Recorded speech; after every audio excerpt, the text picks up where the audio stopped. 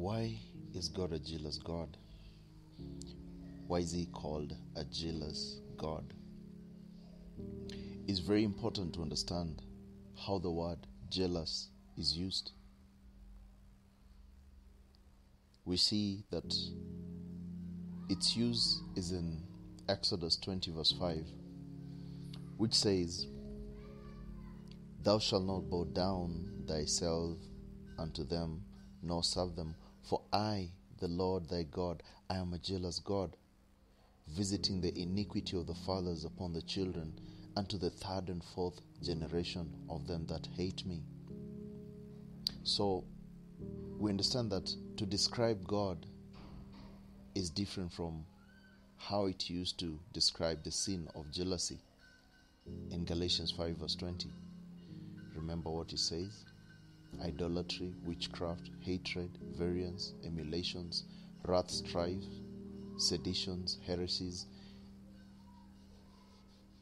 You see, when we use the word jealous, we use it in the sense of being envious of someone who has something that we do not have.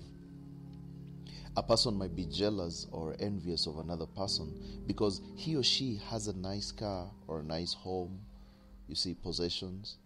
Or a person might be jealous or maybe envying another person or envious of another person because of some ability or skill that the other person has. Getting the point? For example, maybe we can say somebody is athletic. He has maybe some good advantage over you in one way or another. And another example will be that one of a person, how he might be jealous or envious of another because of maybe beauty and things like that. But we see in the book of Exodus 20 verse 5, the Bible tells us, "Thou shalt not bow down thyself to them, nor serve them, for I, thy Lord, am a jealous God." Why is God saying this? It's not that God is jealous or envious because someone else has something that he wants or he needs.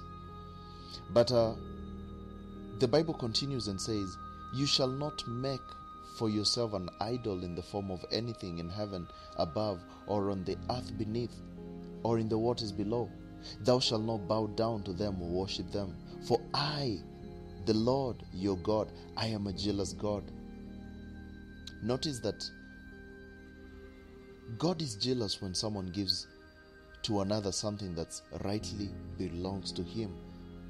In these verses, God is speaking of people making idols and bowing down and worshipping those idols instead of giving God the worship that belongs to him alone. God is possessive of the worship and service that belongs to him. It is a sin because God points out this commandment: to worship or serve anything other than God is a sin. Even when we desire or we are envious or we are jealous of someone because he or she has something that we do not have, it's a different use of the word jealous. When God says he's jealous, what he's jealous of belongs to him. Worship and service belong to him alone and are to be given to him only. And perhaps a practical example will help us understand the difference. If a husband sees another man flirting with his wife, he is right to be jealous, for only he has the right to flirt with his wife. And this type of jealousy is not sinful, rather it is entirely appropriate. And being jealous for something that God declares to belong to you is good and appropriate. Because jealousy is a sin when it is a desire for something that does not belong to you.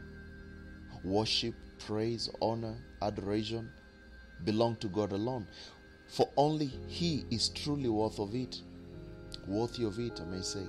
Therefore, God is rightly jealous when worship and praise and honor, adoration is given to idols. This is precisely the jealousy that the Apostle Paul described in 2 Corinthians 11 verse 2, whereby he said, "I am jealous for you. I'm jealous for you with a godly jealous." I don't know if you got the point here.